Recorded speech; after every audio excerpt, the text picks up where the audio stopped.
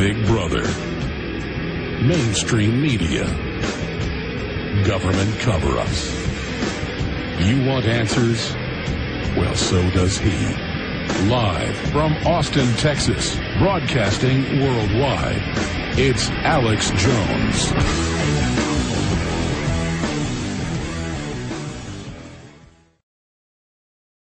Now, I don't know if this Jared Lee Loughner, who from his own Facebook photos looks like a complete demon, I don't know if this guy's under mind control or not, but we know that Sirhan was, that's even the London Independent and London Guardian, here's the headlines right here, was Robert Kennedy killed by a real Manchurian Candidate-style assassin? That's what the L.A. Police Department thinks. London Guardian, new evidence challenges official picture of Kennedy shooting.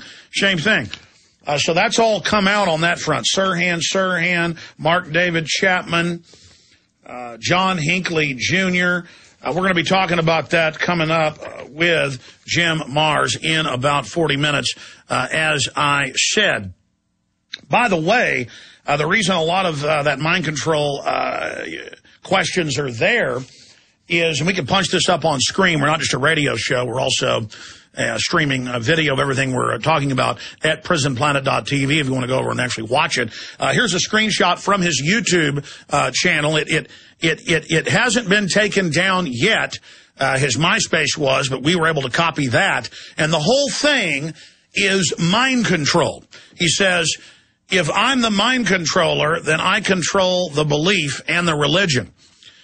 And I've studied the creepy declassified evidence of MK Ultra, MK Naomi, the admitted government mind control operation, and the people who are under mind control always believe they are the mind controller, and they always believe they're working for the government on a secret mission. Well, it turns out he told people months ago he was on a secret mission for the government. We have sworn affidavits from Terry Nichols and others, that McVeigh told the guards and others at every prison he was at that he'd been on a secret mission for the government. And then we were able to get FBI documents via FOIA lawsuits, and it turned out he was working for the government. Kind of like Fox News reported 3 months ago, Anwar al-Awlaki, number 3 in al-Qaeda on 9/11, number 1 in operations under bin Laden today, secretly meeting at the Pentagon 2 months after 9/11 with the Army, top brass, including the Secretary of the Army. Oh, he ran the Fort Hood shooter, who was also a psychiatrist and wrote about mind control. He ran the underwear bomber that witnesses saw last Christmas, the Christmas before last, a little over a year ago, looking drugged and disheveled, being put on the plane without a passport. Later, that was confirmed. Detroit Free Press, Associated Press, 2 months after our witnesses on this show, listeners of this broadcast, Kurt Haskell and his wife, both lawyers, witnessed the whole thing. And the FBI said it wasn't true, and 2 months later, the Undersecretary of State, Mr. Kennedy, came out and said, yes, we were ordered to get him on the plane by an unnamed intelligence agency. AP, boom, in your face, boom, who's running him? A CIA asset, Anwar al-Awlaki, boom. Okay, so for anybody living in denial about this, this is the facts, and I'm going to walk through all of it. But the establishment didn't waste any time. Within hours, they were on his Facebook, on his MySpace, on his YouTube, and I have watched all the videos on there. I spent all my time yesterday, hours and hours today, deeply researching it. I checked of the millions of comments on Infowars.com, PrisonPlanet.com, nothing from him, nothing on the web associated with us, Ron Paul, anybody. And so what does the Southern Poverty Law Center do with Mr. Potok? He blames Ayn Rand, the Fountainhead author. We got this clip coming up, and David Icke, can't even get his name right, calls him David Icke, calls him a right-winger. If David Icke doesn't believe in the left-right paradigm, but if he was anything, you'd call him a New Age leftist, though he wouldn't like that term. That's the closest mainline label. I mean, the guy's all into higher consciousness, basically Buddhism and total nonviolence. I mean, now they're getting kind of, guys, a guy that covers UFOs and stuff, blaming it on him, who calls for total nonviolence. I mean, we're going to get David on this week to respond to it. I mean, this is crazy. I'm just glad they're not blaming yours truly. Remember back in 2009, Richard Poplawski, his mother was kicking him out of the house. He had 2 pit bulls. urinating all over the floor. He just got out of the Marine Corps. He was drunk in the early morning hours. He refused to get rid of the dogs. His mother tried to kick him out. He threw a fit, shot 3 cops when they got there. Within hours, the news said he did it because of me. And then we actually got the contents were made public of his internet. He was visiting CNN, Fox, and he was all over my website attacking me because I'm against violence. And he was a white supremacist. But they blame, and I forced a retraction in 5 newspapers. But within 2 hours of those cops being dead, they tried to blame yours truly. I mean, I'm the one being death threatened by the white supremacists. Go on the internet. It's everywhere. I'm sick of it. And you know why, don't you? Because we forced it out in the news, and then it came out in the Orlando newspaper 3 years ago that the FBI was creating and running the white supremacist groups and having marches through black and Hispanic neighborhoods. We forced it out that Hal Turner was an FBI national security asset. That's now come out in federal court. That talk show host who attacked me every day and sent people after me trying to get folks to do violent things. They don't like it because I know they work for the feds. We have the lawyers on, like Jesse Trinidad, who sued and got the documents that the Southern Poverty Law Center was running Elohim City that McVeigh was at. Not infiltrating it, running it. They set this stuff up, and that's why they're after me. And they're very dangerous. Very, very, very dangerous people. Okay? And that's why the white supremacists are after yours truly, because I know who they're working for. They go out and find mentally ill, insane, violent people, and they try to get them to go out and do violent things so they can use that to crack down on everybody's free speech, everybody's Second Amendment. Just like it's come out, what was it? New York Times, Washington Post. I just covered it again Friday. It was in Salon, headline, Martinez. He was the latest bomber they were going to have in Maryland. Couldn't cook bomb, couldn't get anything ready. The FBI recruited him, tried to help him make it. They go out and find mentally ill prison convicts and people. And if they're Mexican, they try to make them Muslims. Or if they're black, they try to make them Muslims. Or if they're Hispanic, they try to make them Muslims. If they're white, they try to make them white supremacists. And that's what the prisons are. We have the biggest prison population in the world. And in the prisons, you got the white supremacist wing, you got the Mexican supremacist wing, you got the black supremacist wing, and that's the end of it. And that's the government actually fosters that and puts you in your wing, and then they're giant colleges of how to be an extremist dirtbag. And then they get out of prison, and the FBI and the Southern Poverty Law Center and all these groups are there to handle them and manipulate them and control them. Now, this guy fits the bill. And we've got an incredible photo of him up at Infowars.com from his Facebook, and we'll put it up on screen when we come back from break. But it's the top photo on our article, and it's updated. Arizona assassin obsessed with mind control. Obsessed with mind control. And, again, the article is up on the Drudge Report. It's one of the top stories up on the Drudge Report. He's linked to our report. Arizona assassin obsessed with mind control. And then we have links to the congressional hearings admitting the CIA does have mind control.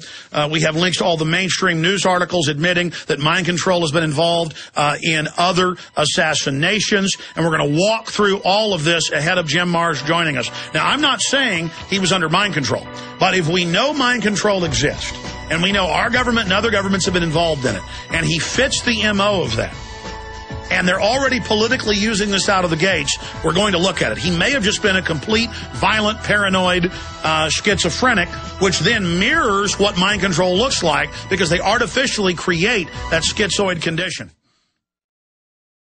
Coming to you live from the front lines of the InfoWar. If you're listening on the radio, I would direct you to the drudgereport.com. We've posted so many articles, so much analysis with my crew that it's already moved off the main page into archives. But Drudge has still got it up in the top links. It's the next to the bottom there at drudgereport.com. Obsessed with mind control. That's the article you want to read. And then it's been updated today with another article by Paul Joseph Watson. Toning down the rhetoric means obeying big government. Arizona assassin obsessed with mind control. And that, of course, is Jared Lee Loughner. who shot in the head Congresswoman Gabrielle Giffords, who, thank God, is not dead and is responding. We hope she has a full recovery. Killed a little 9-year-old girl, killed a federal judge, killed 3 other people, 6 dead, a whole bunch of others obviously wounded. Everybody knows those facts. The larger issue here is, who is this guy really, A? And B, how dare Keith Olbermann, and Fox News for that matter, not just MSNBC, but also Fox News, but even more so Keith Olbermann. We're going to play a clip of this coming up. Come out and say with the Southern Poverty Law Center that this is the fault of Ayn Rand. You know, a lady who wrote books 50-something years ago about peaceful resistance to tyranny. And they actually say in this clip that anybody who thinks about the individual against the state, or the individual being more important than the state, that's the fundamentals of America. That's what the founding fathers said. That's why our republic has always been different.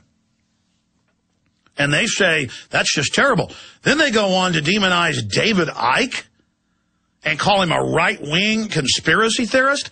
David Icke, if you want to use terms that are kind of mainstream, is kind of like a New Age type guy. All about peace and love. And by the way, there's no mention of David Icke because the guy talks about conscious dreaming, which is talked about by hundreds and hundreds of authors that I know of. Again, kind of a New Age or Buddhist type deal. I mean, this is crazy. This is crazy. I've read all this guy's stuff. I've watched all his videos. Nothing about Ayn Rand, nothing about David Icke. They just take vague terms and say that means he's right-wing. Well, really, the main thing he praises in videos and in text, the main thing is the Communist Manifesto. That's more Obama or Keith Olbermann.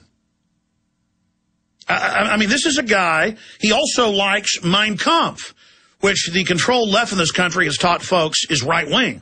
They were National Socialist. Hitler was a vegetarian. He wanted big government to run people's lives. Now, he used a fascist system to rob the population, but he was a socialist. That's what Nazi means, National Socialist Workers' Party. Now, continuing here, I am just so blown away by this, but Fox News goes further. They don't say left-wing or right-wing. They say conspiracy theorist because Jared Lee Loughner talked about currencies. But he didn't talk about gold and silver. He talked about some other weird, quacky currency. And, of course, that's one of the hottest issues in the world right now because currencies are being devalued. I mean, you know, in the 1980s when Mexico devalued its peso, people were talking about that, not because they were white supremacists or because they wanted to shoot 9-year-olds, but because they were losing their purchasing power. I mean, that's all over the news every day.